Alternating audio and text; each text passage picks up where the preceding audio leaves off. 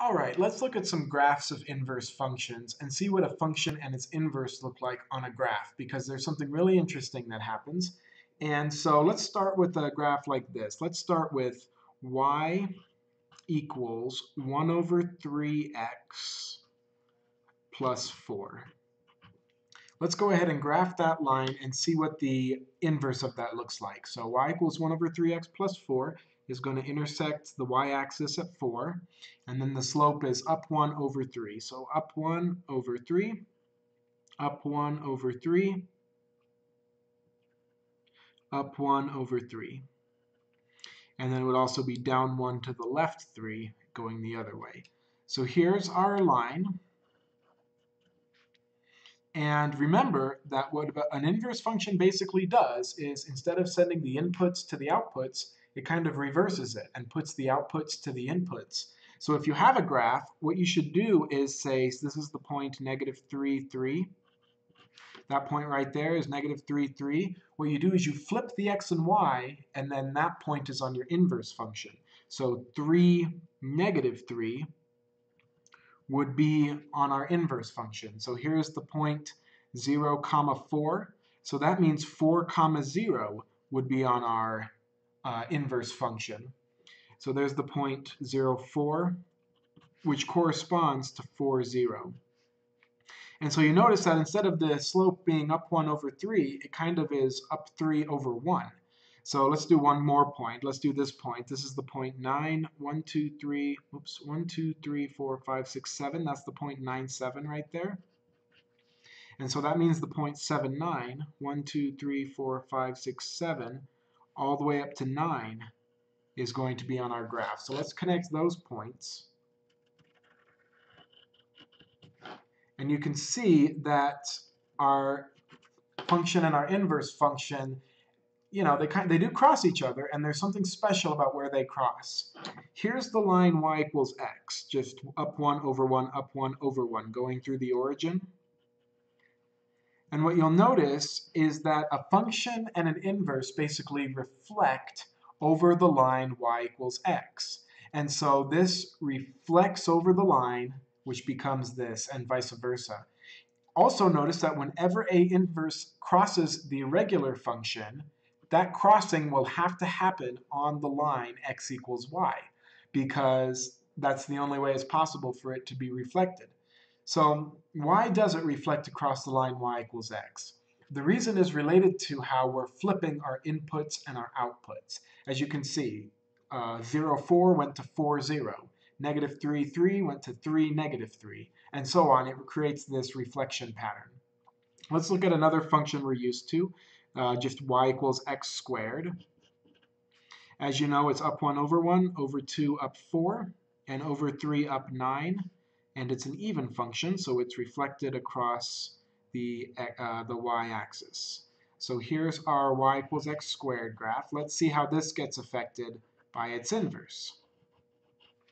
Okay, so we notice, by the way, that this is not an injective function because we have multiple x's going to the same y values. So keep that in mind as we look ahead. So we go 1, 1 is on the graph. So that point will actually also be on our inverse graph. So 1, 1 flips is 1, 1. That's why it has to be on the line y equals x. How about -1, 1? Where does the point -1, 1 go? Well, -1, 1 would go to 1, -1.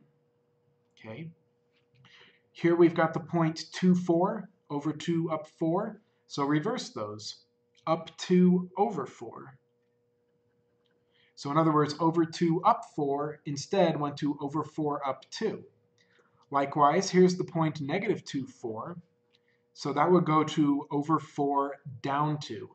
Again, I'm just switching the x and y's. That's all that's happening here. You're wondering, where is he getting these points from? I'm just switching the x and y's. So instead of -2, 4, it's 4, -2. If you keep going in that way, what you discover is that the graph looks like this. It basically turns the parabola on its side. So that's why, and you notice that this top half is the square root function. And that's why the square root function is the inverse of the x squared function. They kind of undo each other. Notice also that we're reflecting across this line y equals x. And so we reflect across that line, which turns us sideways. Let's look at one last example. Let's do a circle with radius 2. So let's do a circle that has a center right here. So a center of 1, 2, 3, 4, 5, 1, 2, 3, 4, 5. So the center of the circle is negative 5, 5, and we'll go a radius of 2. So notice how I'm drawing this. How would this be affected by finding its inverse?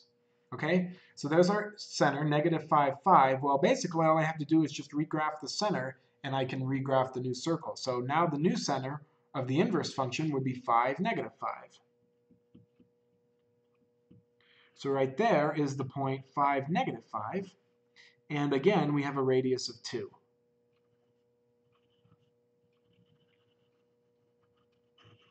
And you can see how this is a reflection across the line y equals x. And so the further away you get from the line y equals x, the further away you get on this side as well. And remember that the only place we're going to intersect is when we have a y and an x that are equal to each other, because that way when you flip them, it's the same point.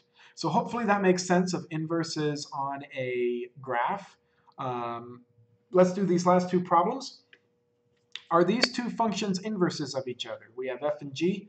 And so the best way to tell if two functions are inverses of each other is to do what we did in the previous video, which is find f of g of x and g of f of x. If both of those equal x, then we know that these are inverses of each other.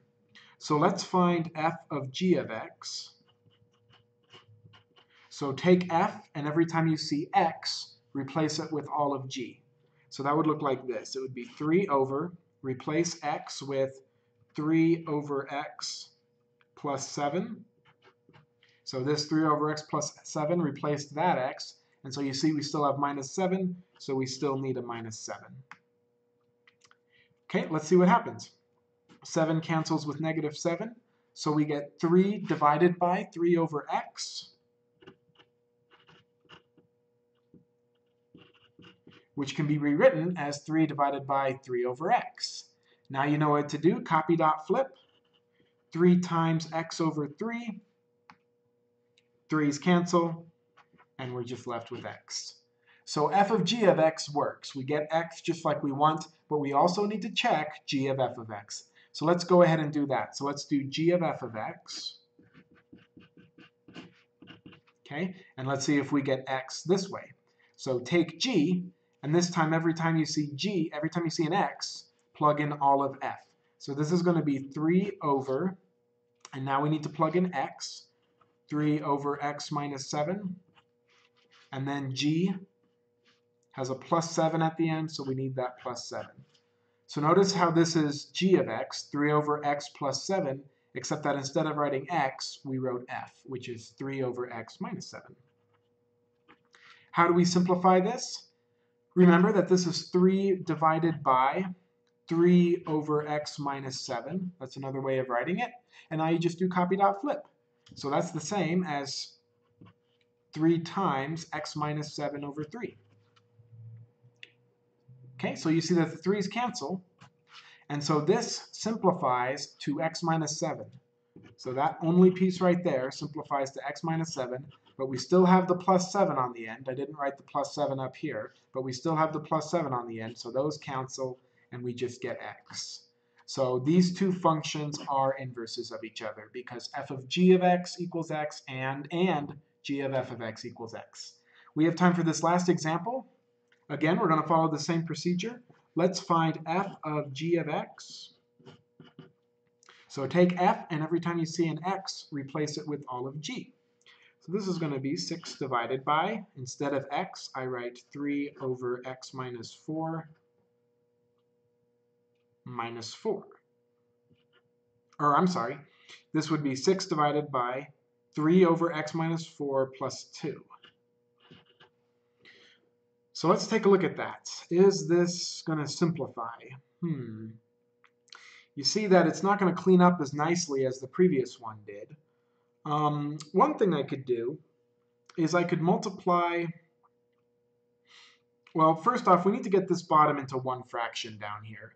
And so what I'm going to do is I'm going to multiply 2 by x minus 4 over x minus 4.